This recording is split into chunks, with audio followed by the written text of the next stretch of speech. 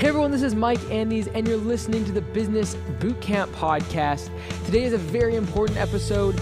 It's one that I feel is going to be imperative that you implement within the next 5, 10, 15 years in your business if you want to cash in on one of the biggest opportunities we've seen in decades. Before we get into that though, a big thank you to today's sponsor. If you haven't already, go to gusto.com/bootcamp. That's GUSTO/bootcamp. Once you go there, like this is something, I've talked about CRMs and making sure you're not doing your numbers on a spreadsheet or worse off even with your hand and paper and things like that. Yeah, that's true for CRM. When it comes to payroll, I don't know about your state, but it seems like more and more tax things are coming out, more and more deductions, more and more regulations. And the last thing you want to be involved in is some sort of problem because you simply put the wrong number in the wrong category and your accountant or you submitted something wrong to the state and all of a sudden you're in trouble. Worse yet, you spending hours every single week trying to figure out something that really could take a few clicks using Gusto. Gusto is extremely, extremely cheap compared to you or an accountant filling out payroll every single pay period.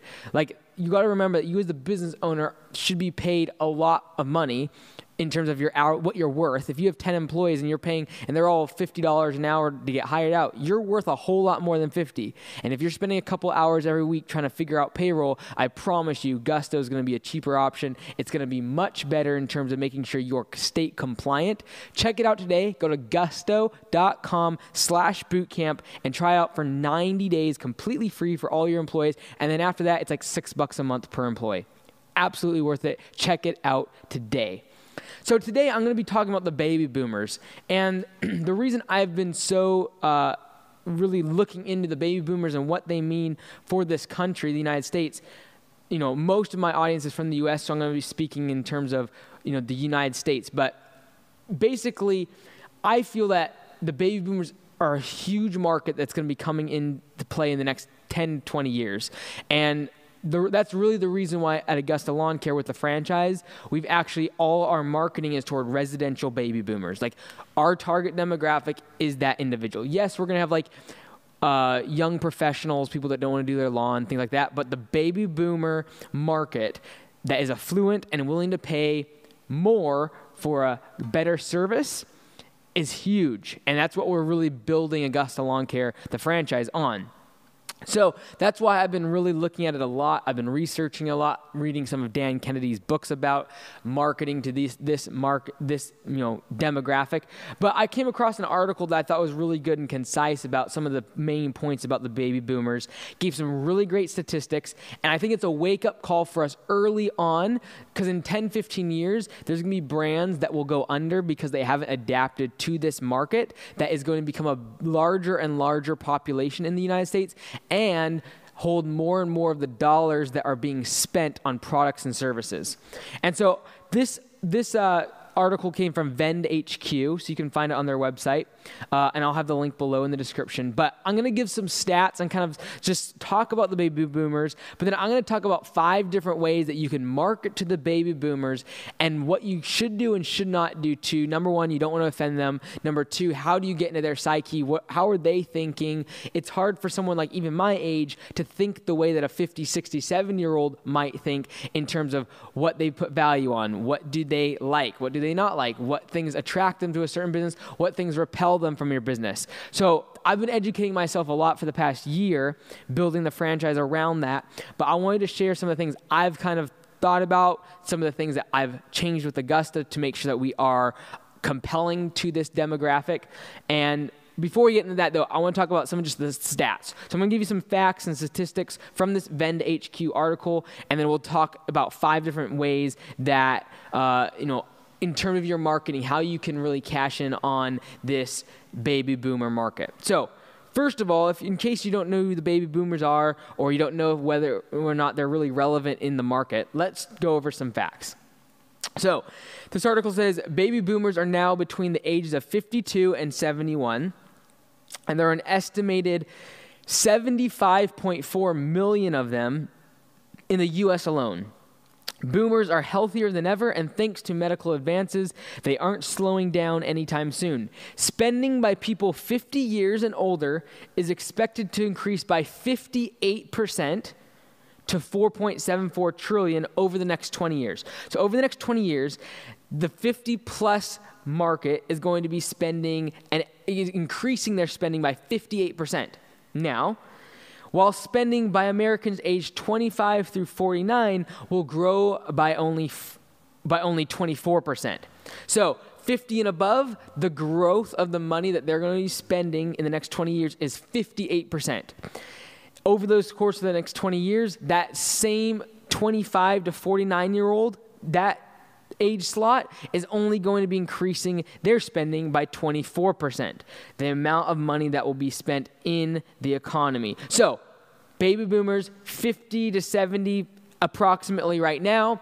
Over the course of the next 20 years, even on the tail end of that 7-year-olds, they'll still be living at 90 years old. Again, medical advances, people are going to be living longer, and so this market in the next 20 years is ripe for us as marketers and business owners to capitalize and make sure that our businesses and our services and our marketing compels these individuals. So this is the biggest fact that I actually want you to realize that I saw in this article. 70% of disposable income in the United States is governed by baby boomers.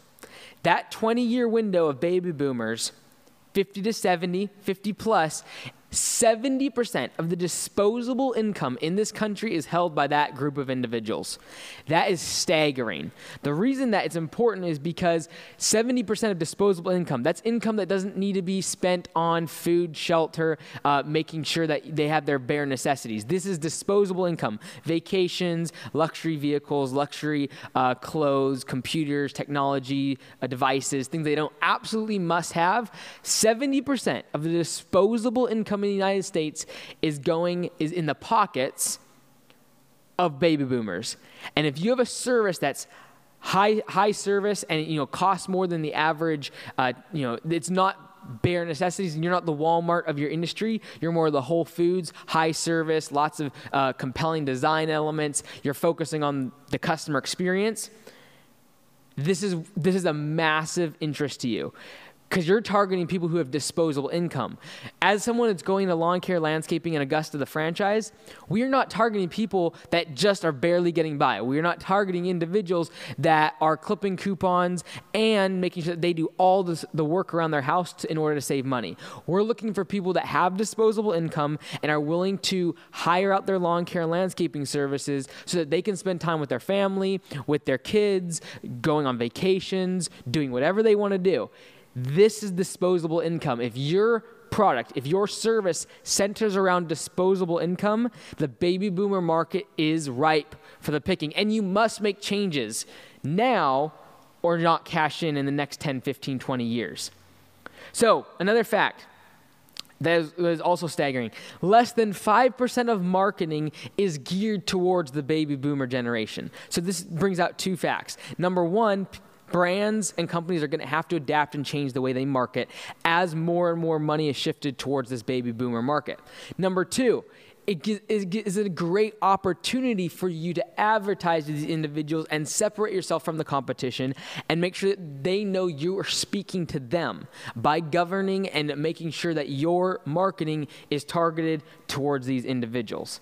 Another fact, that this baby boomer generation, because now their parents are 80, 90, 100 years old and are passing away, the baby boomer generation is set to inherit $15 trillion in the next 20 years as their parents are passing away. $15 trillion is going to be inherited by the baby boomers over the next 20 years. What that means, again, big amounts of money coming into the pockets of these individuals that already have disposable income. If you have investment services, if you have banking services and financial insurance, these are all things that around this time of life when they have a large amount of inheritance, second homes being purchased by this group of baby boomers is going to skyrocket when they start getting inheritance money. All right, so these are all things to think about. If you have experiential things that you do for your business, like kayaking or rafting or concerts, and some sort of, or like high-end food experiences or a wine and dine, whatever you do, if it's geared towards this market, this is something you want to be thinking about as we go into the next decade. So now I'm going to talk about some of the things that I got from not just this article, but some books that I've been reading and just studying this age demographic. And I'm going to actually read this book, or listen to this book, hopefully, if it's on Audible, called Richistan, which is about marketing to the affluent as well as baby boomers. Haven't read it yet, so I don't know how good it is. But I kind of take away 5 things from my research so far on how to market to this group of people, how to make sure that your company is relevant and that the advertising that you create is relevant to the baby boomers. Number one thing that I am still learning about and I'm not very good at, and it definitely has to be refined for the Augusta franchisees as we work on their marketing and everything, is not age stereotyping. So what I mean by that is they do not want to be known as old people. You can't say, hey, we're giving discounts to senior citizens. Like, they do not want to identify themselves as being old or washed up or anything like that. If they're 55 plus or 60 even, with modern medicine, they're only 60, 70% of their way through life. Like, they got a lot of life left to live, and they do not want to admit or concede to the fact that they're in the aging years or almost done their life, or like whatever, they're old. Like, they do not want to identify with those things. A lot of them are buying products and identifying with brands that are making them feel younger. And so not age stereotyping or throwing them all into a basket and saying seniors or senior citizens, that's not going to be the way to capture them. Just throwing up a discount for seniors is not going to attract this market of baby boomers. All right, so my example for this one is the terminology around what used to be called old folks home. Used to say, hey, I'm going to go live at the old folks home. And that was commonly held language even in the baby boomer market. Now, over time, that's evolved to, now we call it retirement homes. And even that, now retirement is something that is even looked upon perhaps in a stereotyping way. They don't want to retire. They want to go have a second career, own another business, or they want to go do something and they do not want to be retired. There's certain stereotypes around that, like you're washed up, you're out to the field, like you're done. And so now even retirement home has changed to assisted living. We don't even want to call it nursing homes because that sounds like you're dying, but assisted living. So these are all terminologies that are evolving and changing simply due to the fact that people do not want to, in this demographic, in this baby boomer, they do not want to be perceived or thought of as old or washed up or like they don't have anything left in life to live for. So that being said, that's number one, is not age stereotyping. Don't throw them, using linguistics or terminology, throw them all into the same bucket and say like old people or make them feel that way at all. Because that's not the truth, number one. And number two, they don't want to be seen that way. The reason it's not the truth is because they do have 30, 40 plus years of life yet to live.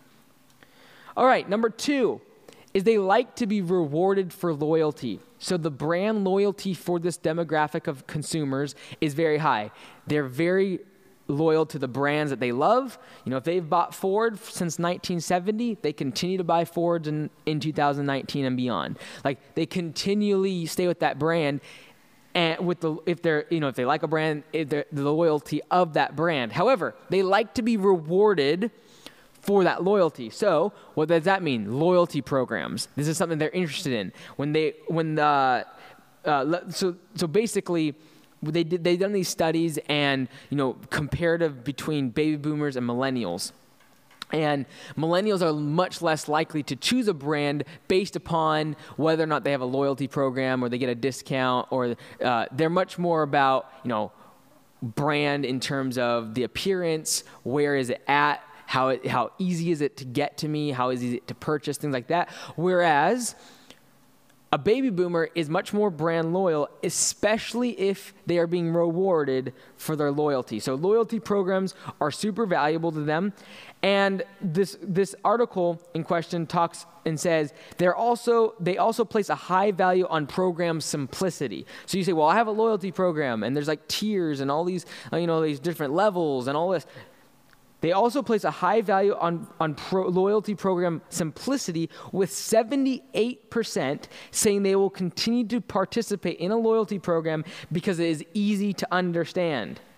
All right, so the takeaway from this is you want to opt for a straightforward loyalty program that doesn't involve a bunch of tiers and a whole bunch of hoops they have to jump through. Like, you got to sign this and then mail this in, and then you're going to get this email, and you got to opt into the email and then call this number. Make it simple. This is something they are not going to be able to follow the bouncing ball, right? You know, they're older. They're maybe not as tech friendly with their mobile device. They might not want to give as much information. They might be wary of that because of all the publicization of their baby boomer generation being scammed and all of that.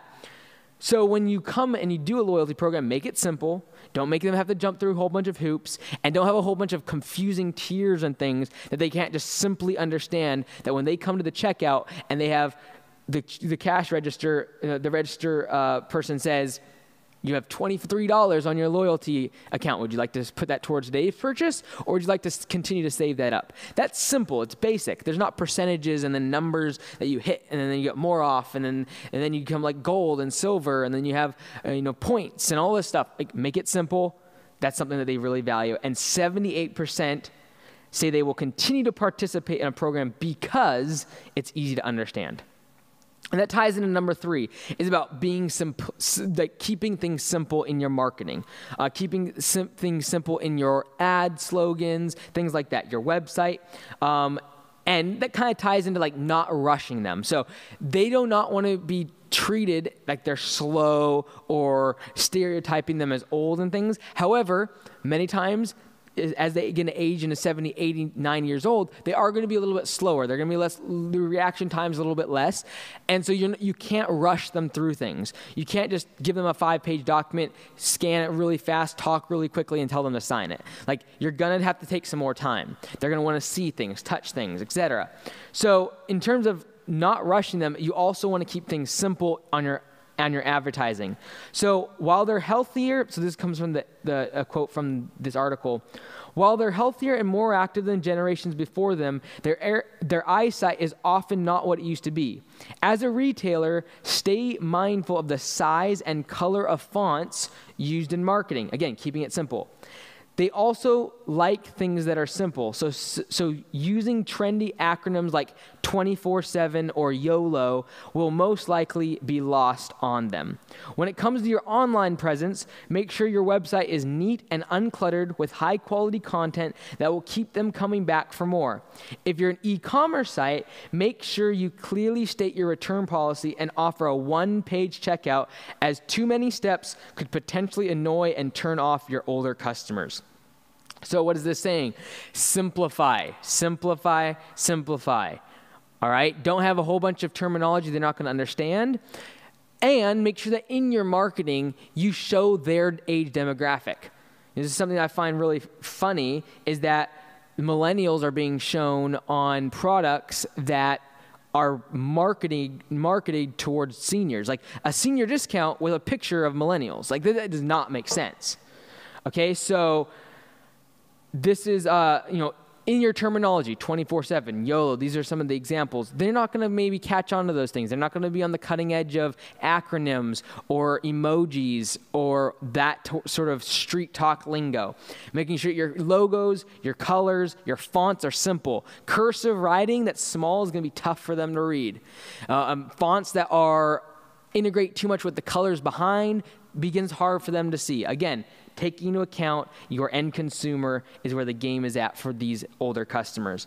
Number 4 is that this older generation, this baby boomer market is online.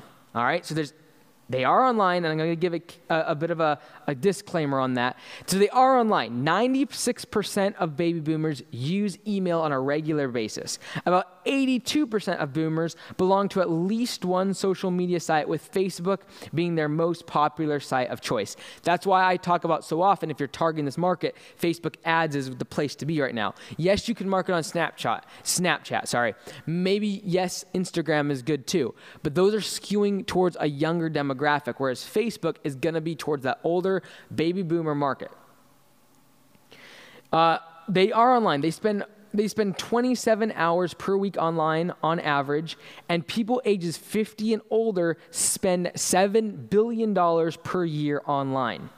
So the baby boomer generation is online, but 67% report that if an item they want is available online or in a nearby store, they prefer to purchase it at their local retailer rather than order online. This is directly tied to satisfactory customer experience. So 2/3 of baby boomers, if given the choice between an online option and a local retailer, will choose the local retailer.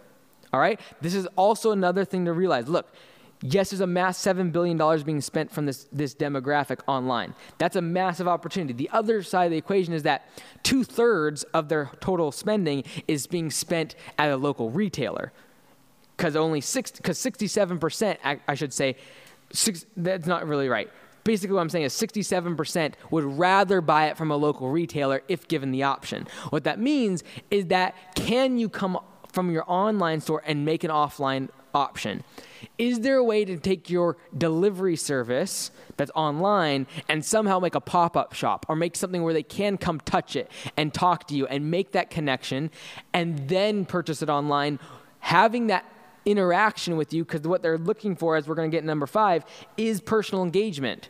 Is that customer service, is that relationship with you or a person, they love salespeople. I as a younger person hate salespeople on the floor, right? I know what I want to go in, I want to get it. They love to talk. An older person's going to love to talk about the clothes, talk about the brands that they used to wear, get to know the salesperson, get to know what they like, look at multiple options. These are all things you want to think about. They're more interested in touching it and looking at the piece of the garment or the pants that they're going to buy. Whereas I'm going to order 3 pairs online. I'm going to have them shipped here. I'm going to like one of them and send the other 2 back and return them. And so I think it's, again, there's no, they're online, they're on social media, but still 67%, 2/3 of them, if given the option between online and a local retailer, would like to go to the local retailer. They'd rather go locally, go to a store where they can touch, feel, speak to somebody, and that's a key point we want to look at. And I think from that, it's not so much like, hey, if I'm online, I have to go offline to reach them. I don't think that's what I'm saying. What I'm saying is, how can you make the experience on your website, as we're going to get into number 5, how can you make the experience on your website more like an offline experience where they actually feel engaged with customer service and they feel connected to an individual?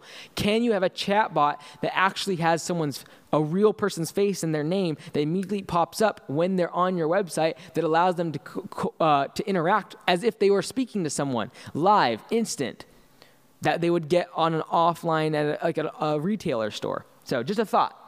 Number 5 is that this demographic, this baby boomer generation, values personal engagement and experiences. So again, from this article, VendHQ, it says, if they felt the sales associate did not appreciate their business, 54% of boomers were very or somewhat unlikely to return. Compared to millennials, only 33% of them answered in that way. So basically this research is saying is that if the sales associate did not appreciate their business and didn't say, thank you for coming in, it was great meeting you, thank you for doing your business with us today. If they didn't appreciate the business, 54% of boomers were very or somewhat unlikely to return back to that store. Over half. Whereas only 1/3 of millennials would feel that same way. Why? That baby boomer market's going to appreciate and put value on that personal engagement and the experience, and they want to be appreciated when they do patronize and they do give loyalty to a brand. Make sure that's baked into your program as well. Another stat here, I want to read this one, it's a little bit long. While the younger generation might be in a rush, boomers are often retired and have more time to spend in the store. They're comfortable interacting with people to get the information they need. So having a knowledgeable sales staff on the floor that can offer advice, guidance, and the time to make a personal connection is especially appealing to this generation. It can be as simple as asking their name or remembering their name the next time that they come in. That can guarantee you have a customer for life, and they won't mind paying more if you meet or exceed their high expectations. And for some of you, you're like, well, I can never remember the names of all my customers. Okay, well, can we use technology in your CRM to make sure that when they do come in the store, they're in your system, and then you do know their name, and you have notes on them in terms of the last time they came in, they mentioned that they were going on a vacation, and that was 4 weeks ago, so they must have gone on the vacation. Now you can come to them and ask how the vacation went. Maybe they're coming in to buy something from the store because something happened on the vacation. Making that connection is going to foster that personal engagement and that experience that will lead to the loyalty that this demographic is bound to give. And why do you want that? Because they have 70% of the disposable income of this country in their pocket.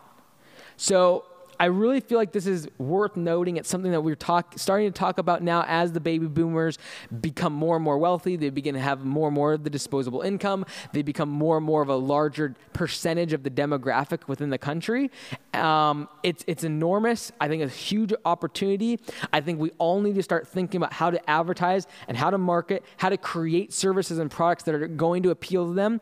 And if you have a service, if you have a product that is directly geared toward this market, like we do at Augusta, you got to start thinking, how do we adjust our marketing? How do we adjust our fonts, our colors? How do we look at our uniforms, our website? Is it clear? Is it simple? Does it create an experience?